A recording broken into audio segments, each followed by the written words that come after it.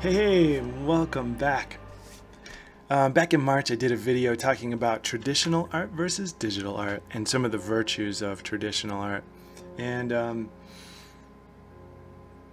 think there are definitely some traditional artists that don't think that what's going on digitally is authentic or the real thing. They think it maybe is some kind of cheating because there are some ways to automate the experience that are maybe a little easier than what you might be able to do with traditional artwork. Whether that's true or not, something we're going to talk about a little bit today, and specifically talk a little bit about how the color picker can be a tool that makes things a lot easier, but how that ease doesn't equate to cheating. So let's just talk about this first off. And as we talk, I'm just going to paint, and I'm going to use some different ways to get color. So we'll just kind of do a demonstration process as well as just kind of through this workflow. And I did this a couple other times. I've looked at trying to attack this question in a number of different ways, and the reason I haven't shown you those other recordings of this is I'm as much as it's an interesting topic, and as much as I think we could talk about it for a good few hours and not really exhaust what we need to talk about in it, this channel, I think the purpose of this YouTube channel is to talk about stuff like that, but it's also to paint, you know what I mean? So if we're gonna have a sit down and chat session, I'd rather do that live where we can have a back and forth. My thoughts are going to be skewed by the fact that I'm an oil painter by training. This is my experience for most of my life, is this kind of stuff, is doing some plein air painting, doing landscape painting, doing still life painting, figurative painting, but it's oil on canvas. That's kind of my thing. That's what I've been doing since I was a kid. With my palette, looks something like this when I'm working. I usually have a cool and a warm primary yellow, cool and a warm red, cool and warm blue. So I've got all my primaries in a warm and cool denomination, basically. So that's 6 total for primary colors. And then I usually use like a sap green, pretty nice dark transparent green, and then a titanium white, which is nice because it doesn't have lead in it, which is really helpful for my longevity. So there's 8 colors is usually what I use to mix all the colors you see here, all the colors you see here, and so on and so on. I love that palette. I feel like honestly, if there's one thing I don't like about digital painting, it's that there's no way to get that awesome feeling of mixing color truly in the way that I do when I'm painting outside or painting in the studio with my oils. So yeah, there's just a difference. As you can see here, like this picture was done with mostly colors that I just created. That's just kind of painted out of my head. This one's of course done with true mixing of color. This one's done using the color picker tool to start with, and then it's finished with invented color. This one is used the color picker on pictures that had nothing to do with this subject matter. Just found some really cool old vintage illustrations and just used those as like a color reference folder. Just took little swatches from that and made this picture. This one I used, well, this is all just handmade color, so that's kind of, yeah, just all original. So you see there's just a wide range. This one I did use the color picker tool on this one, so there's just, I guess, like I was saying, a wide range of approaches. But let's talk about that for a second. So when it comes to automating this whole thing, I think about it a lot like maybe like driving a car. You have some modern cars are crazy in that almost everything is automated. You have the brakes, the road conditions, the suspension, the climate controls. Everything is just automated to presets, and it's just about as cozy and wonderful as it could be, right? You have cars now that can just take the wheel from you and just, and that's it. There's no more even driving really. It's just, you're just riding along. And then you go fully the other direction, and there's gosh, I had a friend who had an old VW Bug, and it was so old that you had to scrape the inside of the windows as you go in places. So that car, no automation, man. That thing, you feel everything in the road, and with those tiny little tires, sometimes you didn't want to feel it that much. But such a wild, expansive difference between all the luxurious automation of today and then you can go back historically, and even with maybe even some modern race cars like a Lotus or something, you might find a sports car like that where there's a very little automation, that everything is the designers try to keep everything quote unquote pure. In painting, pure painting, it looks like this, and there's no, like, if you want to be a purist, you need to paint like this, right? They need to be out there in nature, and you're directly painting with the world, mixing all your colors. But that's not even enough. If you want to do truly pure painting, back when I was doing a lot of plein air painting as a kid, I was like 16, 17, 18-year-old, and I'm plein air painting with Ray Vanilla and a bunch of other artists, and my grandmother was there, and it was amazing. A lot of the discussion would be around the same kind of thing. Funny enough, right? It would just, same discussion, different group, different medium. But there was this discussion about Kevin McPherson, who was an artist back then doing a lot of cool stuff, plein air painting, and how he only used one red, one yellow, and one blue, like this pure, super neutral primary for each of the red, yellow, and blue. And then he would use white, and then he could get all his colors from that, and how that was like, maybe that was the thing, maybe that's the purest pure that you can find. And while I admire that, and while that's super cool, and Kevin McPherson's a great artist, I didn't really think that mattered very much. You could go, and I was looking at Stan Prokopenko, who does a lot of great YouTube videos, had this really wonderful painter named Westerberg come do a demonstration for him, and Westerberg's palette has like 30 colors on it. It was crazy. There were so many colors. He's like 4 times more colors than I use. Is that not good enough? Is that not pure? Because he's not mixing color. He just has like everything available from the tube.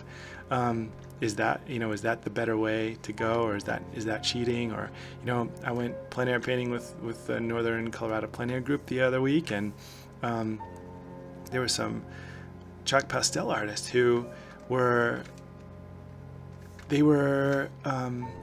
open up their case, and there's just like 1,000 little sticks of color in there. There's no color mixing going on there. It's just color choosing, And so let's talk about that. Is one of those more pure? Is one of those better? Is one of those more real than the other? I don't know. I don't think it matters very much. I don't care if your palette has 4 colors or 40 colors on it. I think as long as you're arriving at the right value, putting it in basically the right proportion and basically the right place on the canvas, then I think you're good. It really depends on what you want to focus on as a painter, what you want to focus on as a learner, and what you want to focus on as a person.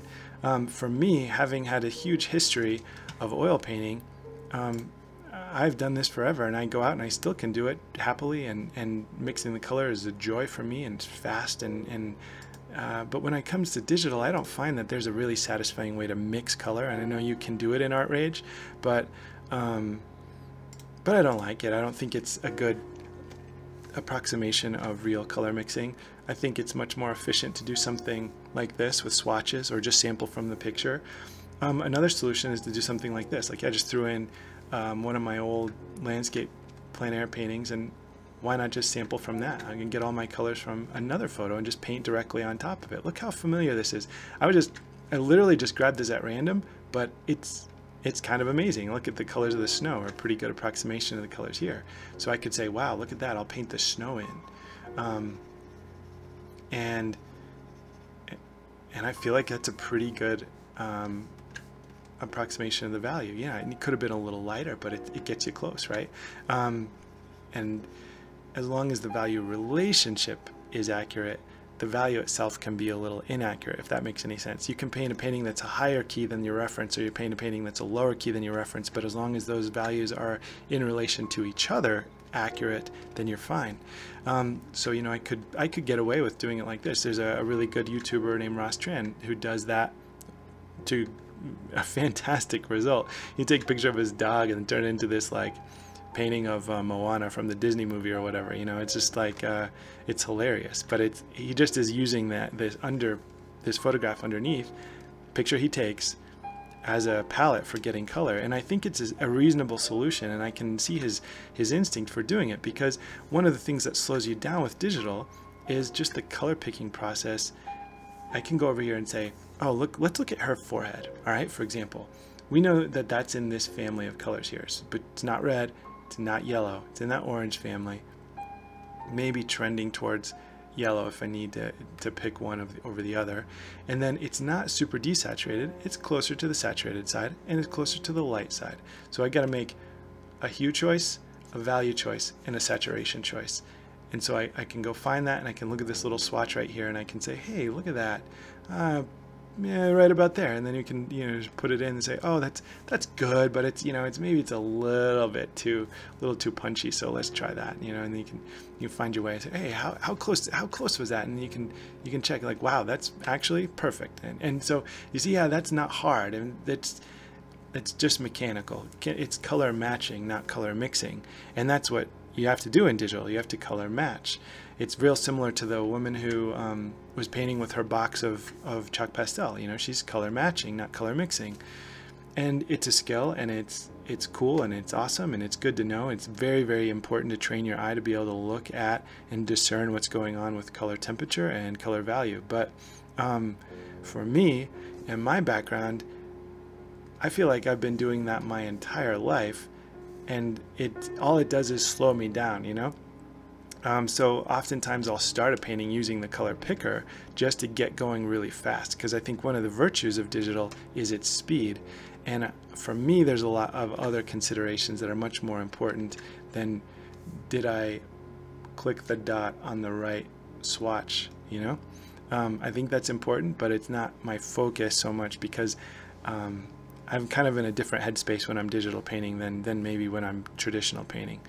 But you know, I have different objectives and stuff. And workflow is important. I think speed is a big part of workflow, and we want to try to have, at least for those of us that have a lot going on with commissions and a lot going on with just trying to turn a lot of stuff around for shows or whatever, speed matters a lot. And that's double time when you have a little kid and a family and stuff. So but you know, I don't think speed is ever an excuse to quote unquote cheat, and so I'm not advocating for something like that. I'm advocating for the benefit of digital, and I don't think we should be afraid of the benefits. It's just the same thing as a photographer using autofocus. You know, for some things probably not the best idea, but other things, autofocus is a great tool. And similar to that, I think the color picker can be a great tool for getting started. But I think also it's important to know the limitation of the tool, is that the color picker is great. It really is, but it's limited. Because if I was to sample, if you look over at my big swatch over here, and I made this kind of big on purpose, let me make it even larger. Let me just tap in this area. Look how many different variations of color I'm getting as I'm moving around in what would be like a centimeter by centimeter area. I mean, this is teeny, right? So if I were to just grab one of those colors, put it down, and summarize that whole value with that one click, and feel confident because, oh gosh, you know, I got it from the picture, it's accurate. Be careful with that. That's why I use the color picker, but I don't trust it. You know what I mean? It's not my final approach. If this was like golf or something, it might be my driver. It might be my first swing of the club, might be this. But I never finish with this, with the color picker tool, is what I mean by this. Because my eye tells me that even though I grabbed that color, it doesn't feel like a perfect summation of what I need to communicate here, because there's a lot more going on. And so that's where you get into really needing to be able to see and translate color. And there's no way to really automate that. And so if I was to say, just like, do my lights, do my darks, do my halftones, and just sort of block in all the basic shapes using the color picker, And then after that, that's when the real painting begins. So getting the whole canvas covered using the color picker doesn't bother me, because it's not doing the finishing work. It'll never get you all the way there. But it's just as great to maybe make your swatches, whether you sample from the picture and make swatches, or you make your swatches and based on approximations using your judgment of your own eye, or whether you paint on a picture like Ross Tran, where you grab the pictures from your reference beneath. One of the things as far as this like cheating discussion goes, I love as much as is humanly possible to not just find my own reference pictures like from friends' pictures or my wife's pictures or whatever, but I like to do my own photo shoots before I even do a painting, because that gives me total control over the whole experience from the first step all the way to the last. And I know that they're my images with the lighting I like, with the models I want to use, and with the, that's much better for me. If you can, don't take a picture. Use your laptop or whatever you're painting on. Take it to your kitchen, set up a still life, and paint from life. Like, that's the best. But if you're going to use a picture, which some would say, oh my gosh, that's cheating because you're not painting directly from nature. I think painting from photo is fine. Just know that there's also limitations to it, right? Because even the best photograph is going to be limited in what it can capture in terms of color and value. So there are ways to learn to paint around that and to paint through that and to kind of compensate for that. And just like the color picker, there's some limitations you got to work with, and just you can't trust it entirely. What else do I want to talk about?